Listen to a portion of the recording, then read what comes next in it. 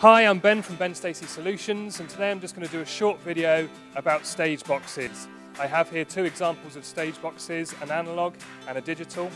An analog stage box, probably most of us are fairly familiar with one of these.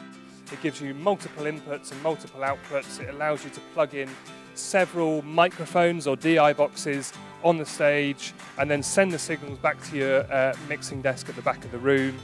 Your returns then also allow you to send sound from your mixing desk back to the platform for things like band monitors.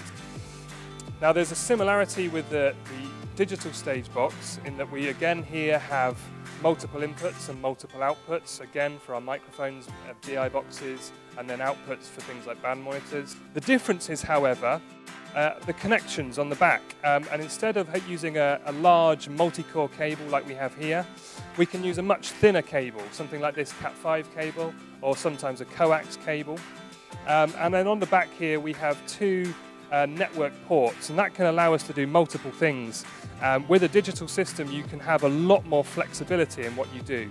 You can connect up multiple stage boxes, we can daisy chain stage boxes, these can be ins and outs, so we can use them to connect in to another stage box. It can also allow us to have redundancy, and if one of your Cat5 cables were to break halfway through a gig or a show or an event, then the other Cat5 will just automatically kick in and nobody will know any difference.